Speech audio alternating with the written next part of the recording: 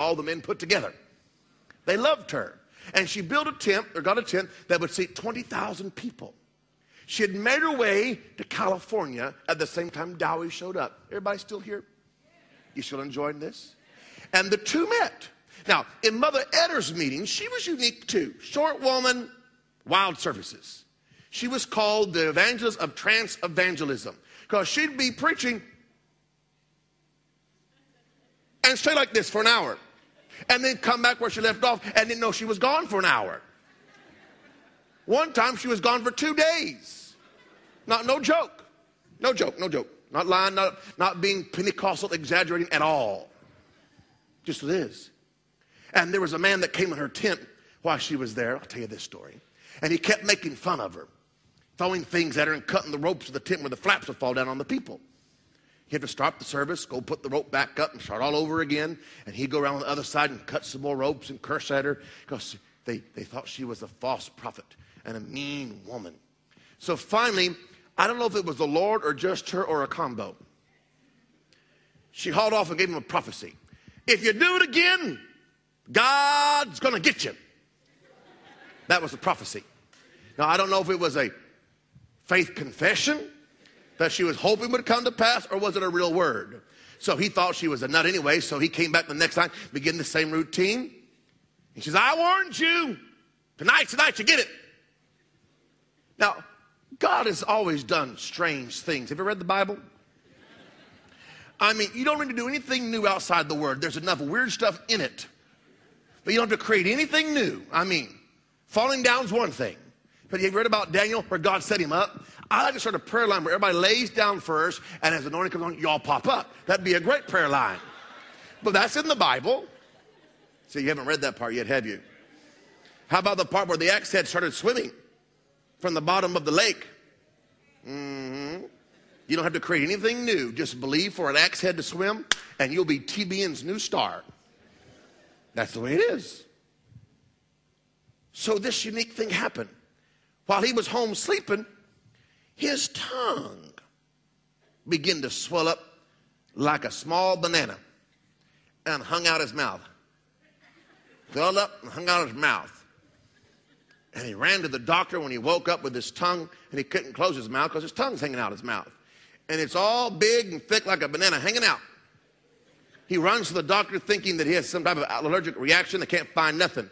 Then after he does all the exhaustive things he can do to find out what's wrong with him, he realizes it's that woman. She cursed me.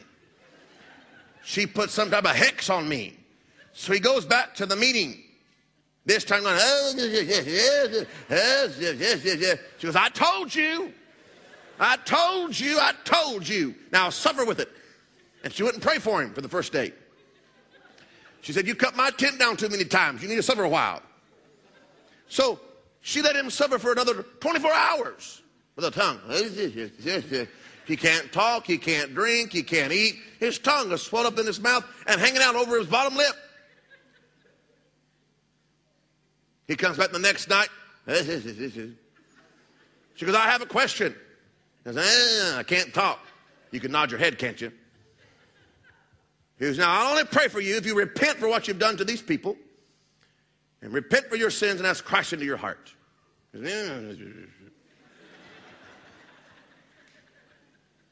know, when your tongue's hanging out, you want to be a convert soon. So his tongue's hanging out, and finally, he calls out to God and says he's sorry. He calls out to God from a sincere heart and asks God to save him. And when he does that, she slaps him. I don't know what it is with early timers. They slap everybody. They're punching, slapping, and kicking. She hauls off and slaps his tongue. Bam! And it deflates shoom, into a normal tongue. And he actually became a pastor for Amy McPherson later in his life there in Los Angeles. So the swelling tongue banana man becomes a pastor. So there's hope for you.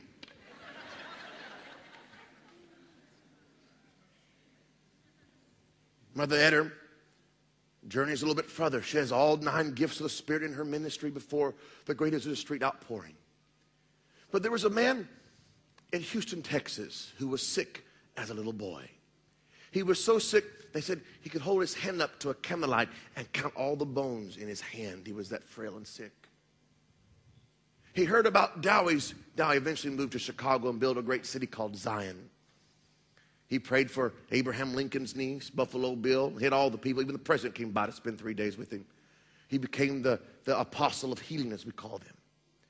This little boy was a Methodist. Was ordained at 13. Got sick and was going to die. He was sitting under a tree in Kansas. And he asked God to please have mercy on him. And God healed him. And then he wanted to take healing power to other people, but he didn't know how to do it. But he heard about Dowie, so he traveled to Chicago to see Dowie. Dowie at this time has built a city with over 20,000 citizens in it called Zion, Illinois, that is still there today. He goes and watches and learns.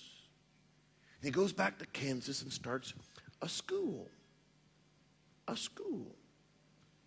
He put a little ad in the newspaper. All those who want to come and study the Bible and put all your money in one big pot to help us all out, come. And about 60 or so students showed up. And so one time, he told his students, now I'm going to Topeka to hold a crusade for New Year's. I'll be back New Year's night. And when I come back, I want to have a service with you. But while I'm gone, I want you to study the book of Acts and find out about how people received the Holy Spirit. That was the assignment. So he goes on to have his city crusade for a few days. He comes back to his school, and all of his students are stuck in the prayer room praying for this Holy Ghost thing. He stops the praying going, I didn't say have a prayer meeting until I got home.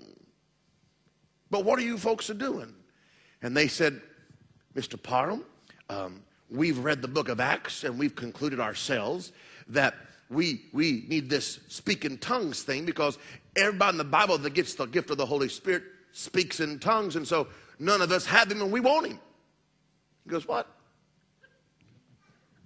What? And a woman named Agnes, all kinds of funny names. Agnes the woman comes walking up to him and goes, lay your hands on me that I may receive the Holy Ghost. He goes, what? I'm not going to touch you. I don't even know what I'm praying for. He goes, I read in the Bible, when the leaders laid hands on people, they received the Holy Ghost. So now put your 2 hands on me and pray for me. And he was scared to say no to Agnes. So he took his 2 little white hands, laid them on him kind of hesitantly, and asked the Lord to fill Agnes with the Holy Spirit, whatever that was. Now, he took his hands off, and they all stepped back to see if she was going to explode or something. They didn't know what. We know what to expect, but they didn't know what to expect. This is the first time it's come like this since the day of Pentecost, since the outpouring of the early church. They took a step back, and they looked at her for a few moments, and everybody began to say, she began to glow. Thank God Agnes is glowing. She begins to glow. And all of a sudden, she begins to speak in some strange dialect and language. And halfway through her first utterances, she began to speak in perfect Chinese and could write it. She grabbed a piece of paper and began to write in one of the dialects of Chinese that God gave her that night. And they all freaked out. Ah, what's up? What do you mean? She spoke in tongues and Chinese. See, in those days, you got both. Today, you just get one. You want to know why you only get one? Because all the early Assembly of God folks were embarrassed of the other one, and they wouldn't preach it. But in the beginning of the restoration of the Pentecostal movement, they preached, when you're baptized in the Holy Ghost, you'll get the heavenly language, and God will give you another language of the world that you're supposed to go to. And that's why Pentecost spread like wildfire throughout the world, because not just the fire that came on them, they had a belief that that other language, if it sounded Chinese or Latin or African, that's where they went. There's records of people, after they received the Holy Ghost, bought a ticket to Africa, didn't know what nation or what tribe. They just got off the boat and started speaking in tongues, and someone said, hello. Then they realized, I'm following you home. I'm called to you and your people. And that's the way it spread. Now, I hope that kind of faith will be inside of some of you. And all of a sudden, they begin to get filled with the Holy Ghost, and the devil got mad. Ever heard of him? He's everywhere in the Bible and all through church history. The great story of the Bible is the movement of God and the reaction of Lucifer and his demons. Well, he got mad and found the man that owned the house where they were in and told the man, kick them out. So he came over one day and said, I'm tired of all of you crazy lunatics in my house. Move. Param prophesied, if you make us do this, you'll never live a day in this house. He said, I still said move. Well, they moved. They moved to Texas. But as they were leaving, about 3 weeks later after they were gone, it burnt down to the ground. And to this day, 2007, there is nothing still on the spot. I guess God was still mad. He cursed it for a long time. They moved to Texas. A strange place, Texas. It's their own country in the middle of my country. They have an arrogance. Have you seen George Bush lately? They all act like that. They think they own the world and they walk a certain way. That's a Texan. They're not mean. That's just the way they are. And so they go to Texas, and Parham does parades down the street. He'd dress up like biblical characters and people on his ministry team, and they get a crowd and have a crusade. That's how they did it. And an African-American man came to the school because the nanny of Parham was on vacation in Indiana and found this man and said, you should come to this school in Texas because this school in Texas has primitive Christianity. And we go, what's primitive Christianity? It means the thing from the book of Acts, the way it was in the beginning. They called it primitive in those days, then it became apostolic. And he said, really? He said, okay, I'll come. So he takes the train from Indiana to Texas.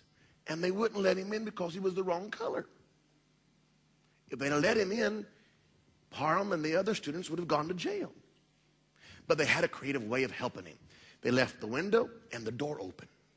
And he would sit outside or in another classroom and listen and take notes. And then he would eat by himself, talk a little bit to the other students, but they couldn't interact. It was against the law of my country. Stupid law, but that's what it was then. And when school ended, he got a letter from a Nazarene woman pastor. Would you come and preach for us? We heard you're a very good speaker. We'd like for you to come. Well, he wanted to, but he had no money. Seems to be the second song most Christians sing, I have no money. Have you heard that lately yourself? Maybe you sung it this morning. I have no money, oh Jesus, supply. That's why prosperity teaching is important. Thank you for the one amen on the side of the room. The rest of you are still voting on that. Prosperity is not where I get the money out of your pocket to make me rich. That's not what it is.